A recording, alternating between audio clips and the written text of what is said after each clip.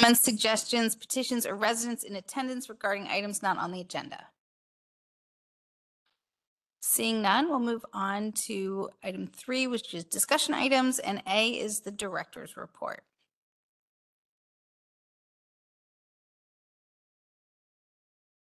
Hey there. Is this on? No. Is this on? It is on. Happy New Year in February.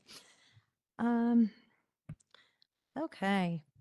So not too much to discuss. I did have an update. I'm not sure if this will be discussed elsewhere, but Susan Hamley, is that her name? Did send an update about the Brandywine Valley wayfinding signage, and we were approved for an extension due to a backlog for fabrication and installation suppliers. So production is anticipated May through October. I think this is our final extension, but she was optimistic that we would get it done. So this is the Miami Vice signs that we're replacing. So that is good news for us. I think you all might have seen the Daily Local, but we did upgrade the park systems, the entry systems at the garages. So we do have, it's called Flash, and these are cashless systems. I think they're all fully functional at this point. There was a little hiccup with the Google Pay, Apple Pay, but right now you can, monthly parkers can access their accounts by license plate readers now. So there's no more cards needed. And to enter the garages, you can put a credit card in and leave with a credit card. So you can have a pretty seamless transaction. You can also print a ticket and do it that way. And there's pay on foot stations just as there used to be. We are also going to offer pay by QR code. So you can scan the QR code and pay right from your phone. And I think it was a little bit of a bumpy install. It did happen during the snowstorm. So it was not the best timing, but also kind of a good time because it was when the gates had to go up for snow emergency. So it's in. It's done. We're working through it. But thank you to all the monthly parkers that were patiently participating in it. I am very excited about it. I do think there were so many issues with the cards jamming that we will recoup a lot of the money we were losing by having to let people out of the gates. And next up, we will be working on validations and working with local businesses on ways to utilize the validation codes. I did want to know how everyone felt about considering possibly, I had heard some council members mention doing a town hall regarding parking and permitting for 2024.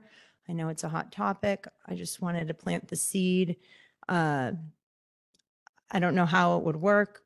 I don't really want a bunch of angry people coming, but I thought it would be helpful to maybe have a civilized conversation, maybe if we did it in wards or quadrants, to hear from residents about their parking needs, wants, considerations, so we can consider planning for the future, especially with the land development that we have coming into the borough.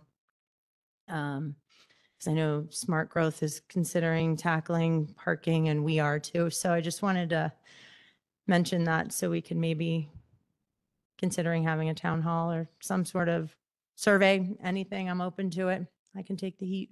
I like it. Okay. I like it. Mhm. I think a survey, like a Sandwich board with a QR code survey Yeah. would be a really awesome first step. I think a guided town hall. Yeah. I've gone to multiple meetings that is not about parking, and it ends up really angry and about parking, and it's not, it's fabricated parking issues most of the time. It's not, if there were real complaints, I would be bringing them immediately to you, but they're possible complaints of what may happen if this and that, and yeah, I don't want to sit through a 3-hour meeting of people screaming about Yeah. possibilities. Yeah, well, maybe we could start with a survey then, or so I know we have an old survey that I can send to everyone. I don't know how relevant the information is now, but we could look at the questions and consider something like that. Yeah, the survey might help drive the topics.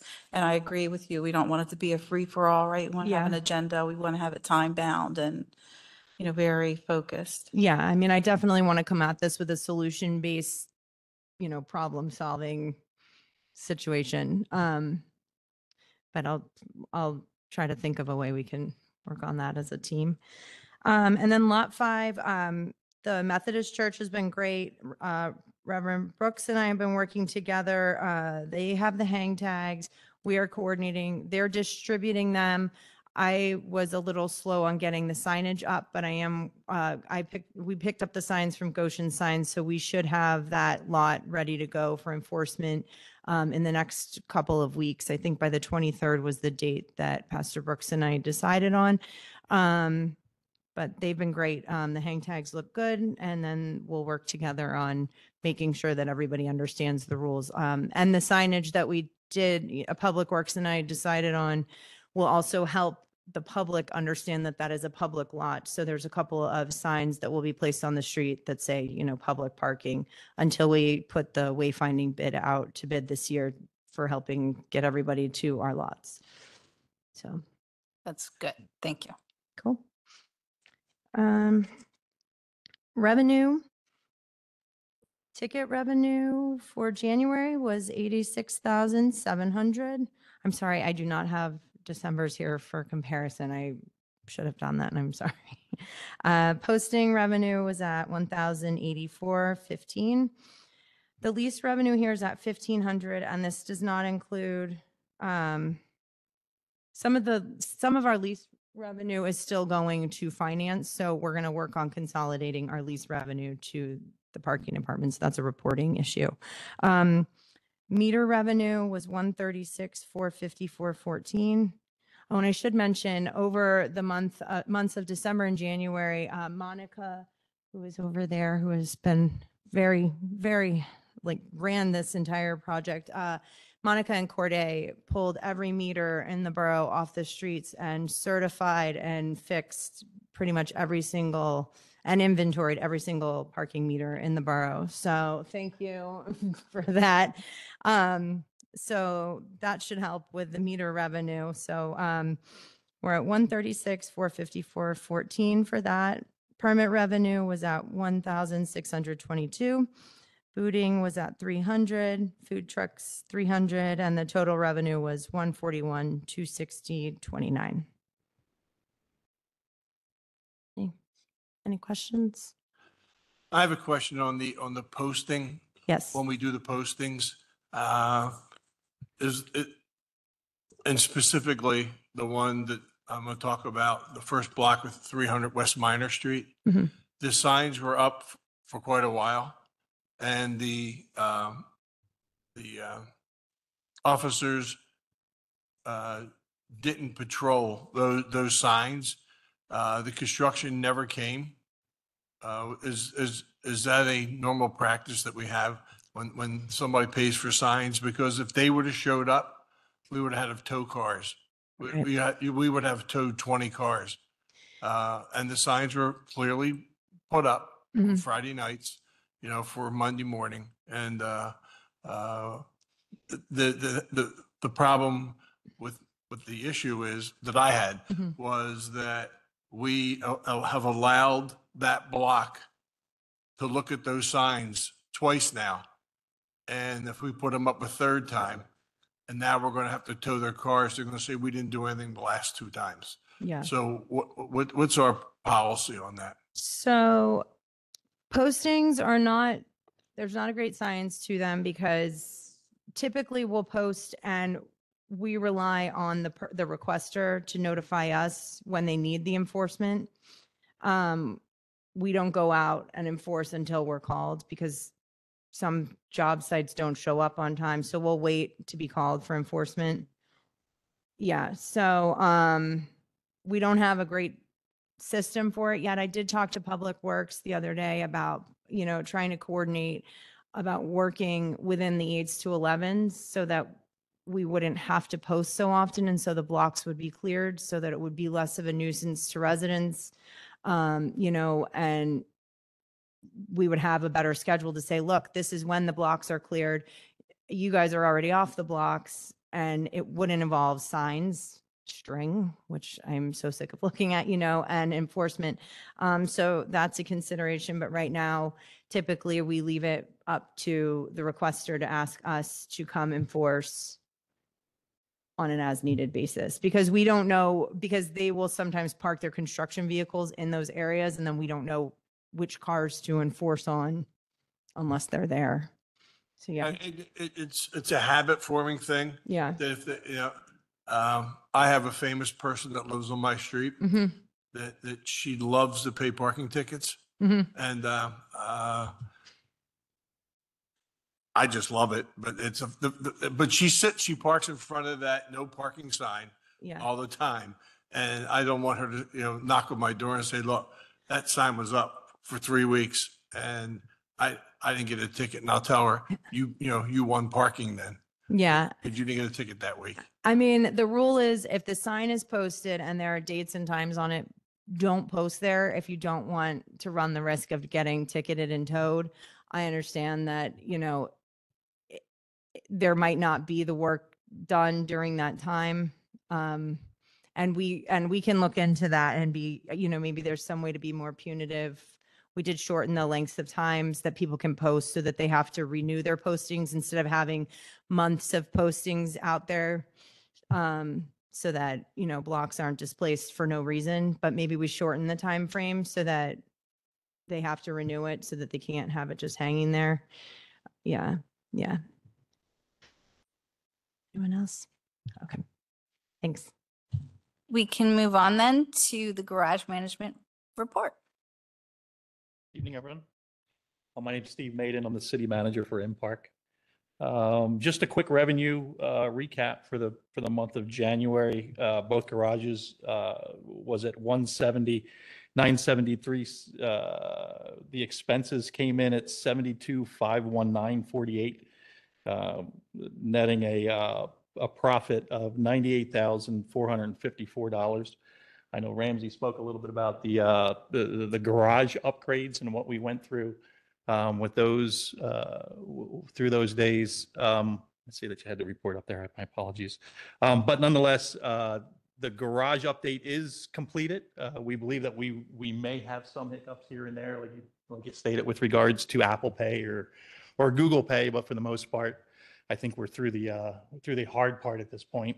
And looking for the future with regards to technology such as the validations for hotel and what have you for your area businesses. So everything that we're going to do moving forward is going to be communicating with regards to technology, and everything that we're going to work with the council with is going to be with regards to the technology and what Flash, who you've chosen to represent the garages, can offer to us. We have other applications in the city of Philadelphia and the area around Philadelphia that uses the technology. LPR is a huge upgrade for us, and we're excited for the partnership. And I want to thank you for allowing us to be a part of it. That's really it. Any questions? Oh yeah, ParkWiz. How did I miss that? Because that's part of the technology piece. So ParkWiz. So one of the things that we were asked for. So Ramsey alluded to the digital checkout, where somebody's going to be able to pay for their transaction as they leave. The other good thing that we're going to be able to do is partner with a company called ParkWiz, who Flash works with, to be able to sell the garage in advance. So we'd be able to maximize those that are coming to the borough or looking for parking in the borough, to be able to sell a spot ahead of time and to attract folks to the garage. What does that mean? I mean, so right now we can't sell a spot the next day for the previous day, if that makes sense to you. So we're hoping that we can attract some activity to the garage as people are looking for things to do in the area, and then they see a garage in Westchester. We would be the first and only parking, I guess, promoted entity on ParkWiz. So that's pretty exciting. But again, the technology that we have affords us the opportunity to be able to sell that in advance, sell those spaces, and be able to collect the revenue in advance, reserve a spot for the parker, and then again become more technologically driven as we serve our public. I am Questions? very happy to have Parkwiz in Westchester. I think that's going to be, it's a small thing that's going to make a big difference for some of our, Use it anywhere else? I have. It's huge in the city of Yeah. Philadelphia. So, I mean, it's definitely something that we can help sell. The Yes, space. So exactly. that's I think that's exciting. a Thank big you. ad. So thank you very Little much. things get me excited. Yes, exactly. Are there any questions or comments? All right. Thank you so much. Perfect. Thank you. Appreciate your time. We'll move on to the notification process for ordinance 2022-11 Adams Street. So this is the running, running discussion item. I did talk to Building and Housing, and they notified me that the preliminary final plan has been submitted for this property. Final plan? The final plan? So I don't know what the timeline of that is. They're going to Planning Commission this month for that? Yes, there will be discussion this month, but no action until March. Okay. So I know Sue did a count this evening, and there were around 40 cars parking there. So this will displace about 40 cars when we do officially make the change to make it a no parking area. So just we need to be mindful of that and consider the timing. I know we talked about consideration of students and how to notify them. I do know we drove down there the other day. I know there's a few box trucks, but I do see a lot of kids parking there and walking the distance to some of the apartment buildings. So I don't know if we need to do it now, but just be mindful that will put kids in other spots. When we do, like, I'm assuming we're sticking things under windshield wipers. Yeah, we have warning tickets that we can give them, and we can put up signs. So there's ways for us to notify them, but it's where will they go? Can we include on those notifications QR codes that will take them immediately to monthly garage spaces and things like that are Yeah. going to be available? Yeah. And, one of the things that we've really become aware of as we've redone the parking permits for the student rentals is that a lot of these students, and I know it always comes down to money. Many of these student rentals, not all of them, but a lot of them do have parking spaces, but they are charged higher rates, $100, $50 a month. And so they want to forego that cost. And so they do try to find street parking. So I understand that. But sometimes there is stuff available. There are some rentals that really just ultimately don't have it. But just want to put that. Yeah. But we'll try to find some places.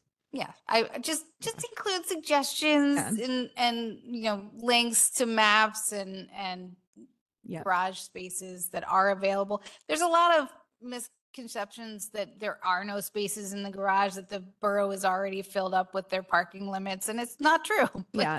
There are spaces available. There are places for people to park. Yeah. Yeah. I mean, even in the winter now at night, I drive through, at home when I go home at night, and a lot of the surface lots are pretty empty. I know it's not free, but we do stop enforcing at 10 p.m. on some of the weeknights, and with the Flowbird app, it could be a little bit more manageable. So we can definitely try to help get some sort of graphic to give with that. Did you want to make any comment? Any public comment? Sorry. Ann Carroll, 506 South Franklin Street. I think your suggestions are well placed. However, I think we have to be mindful that These are people who live in our neighborhood. There are no parking garages in our neighborhood. So if they're, walking home from, and I've seen, I would take my walk here every day along Adams Street, et cetera. They're walking to Matlack Street. They're walking to the apartments right there at the railroad, or they're housing their cars. If they're housing their cars, that's where you come in. But the other ones, I think we need to be mindful. And I would ask, while we're doing the final land development, that we have a conversation with the developer for whom we are eliminating this parking that belonged to people who are residents in our community. And as a result, perhaps he might be generous, as he's being right now, to A. Dewey Pile trailers that are parking on that lot that everybody's contemplating as the skateboard park or something, that maybe that might be available in an interim basis. And if this is going to happen before the end of the school year and he's going to start moving equipment in April or May, that's going to be a mid-year adjustment that we need to at least help people with. And the other concern that I have, living on the 500 block of South Franklin and the 500 block of South Adams, both of which are permit, but only Monday through Friday, we get parked out already every weekend. Already we are parked out every weekend. So when this parking disappears, weekends are a problem. We have no ability to create off-street parking. So I would ask you to keep that in mind. Thanks. We're going to move on to 4A, a motion to approve the draft lease for Lot 7, Chestnut Street and Darlington Street.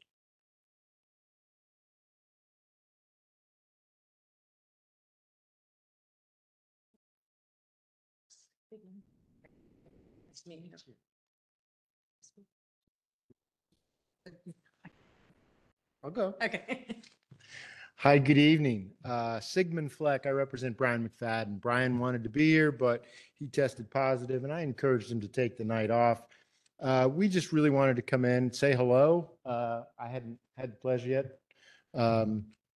Tell you where things are from our perspective. We have a draft MOU that your solicitor sent over to us midweek last week. Brian and I went over it on Friday, before he had his dates out that resulted in his positive test, I hope. And I got him his changes back on Monday, but he's under the weather. He hasn't had a chance to review it yet. And I haven't had a chance to connect with Kristen.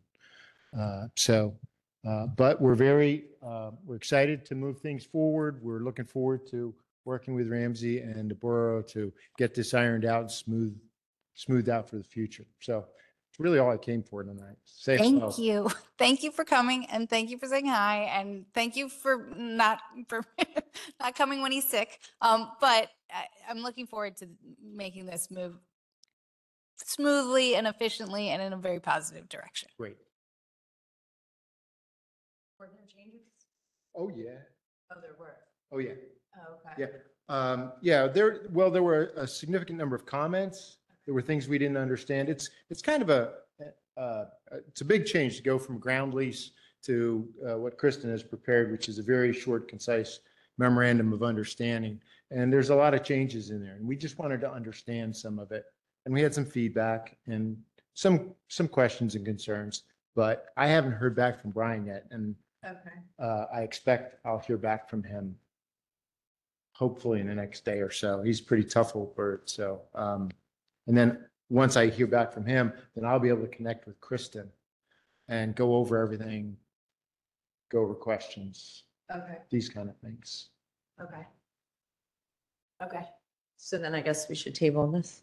Okay. Guess All we'll right. table it. Let's table this Okay. and we'll bring it up again. That's okay. Thank Thank you for coming. Yeah, sure. Thank you all.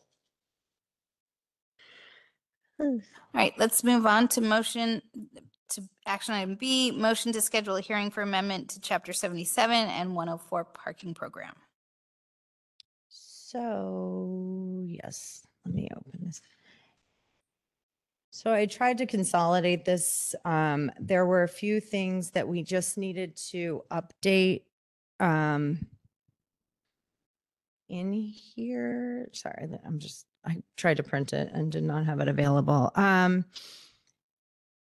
first thing that we needed to modify, and I apologize because this was a mistake that I made when I first started, the removal of the private property, which I mistakenly was under the impression that police could still enforce alternatively with some other, with that not being a local ordinance. That's not the case. So we need to put it back into our local ordinance. So that's the first change that's in here. So it's exactly as it was. We're just putting it back in. The second is the two handicap spaces. One is the addition that was previously approved in parking committee, and one is a removal that was previously approved. Sorry, I'm trying to be quick here. The Chapter 77 modifications, these are just minor modifications that as we had started redoing the permits with the changes for the residential permitting program, we noticed that there were some things that we had not put in the permits, like that the registration and the license both needed to be to the address for non-student rentals. So we're just asking to include that in here. One point that I did want to bring up that is clarified in portions of this, but that I'd like to revise before work session. We did change the word abut in a few of these areas to say in a residence that is located on the streets in the various permit parking. But I think there's a few spots that we missed. So if everybody's comfortable with that before work session, I'd like to find the other areas in Chapter 77 that we missed to change the word abuts to also reflect that. There's just a concern that the word abut is a little bit broad, so it would mean any house in certain areas instead of specific streets. Is everyone comfortable with us making that change throughout Chapter 77 and modifying that before work session? I'm okay with that. Okay. Let's see. And then this also includes the parcels that were to be added for building and housing to be excluded. We needed to add those 4 parcel numbers. So that's in this amendment as well. And I think that's it. So it's a lot of amendments, but A lot of amendments that needed to happen. yes. And they're not super fascinating. Yeah, But, I'm trying to consolidate. all right. So is everybody okay with that? Okay, All right. thank you. Move on to C, a motion to approve resolution 2024-001, modifying residential permit areas. This is just one street happened to sneak. I don't know how it was in there, but it needs to be removed from the permit area. It should not be in there, and it was on South Brandywine. So this is just to remove one street. Because if we do not, it's Brandywine Street, the west side thereof between Market and Woolerton Alley. I don't know how it ended up in there, but it would somehow, it would include an entire apartment complex that should not have ended up in there. Thank you. Is everyone okay with that? Okay. And then D is a motion to approve December 2023 Parking Committee meeting minutes. Approved. Approved. Thank you. Any other comments? Darrell Cook, South Walnut Street. Oh, who is enforcing 10441 at this point?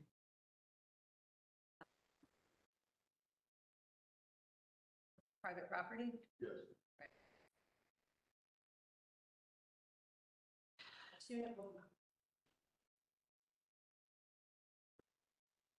All right, motion to adjourn.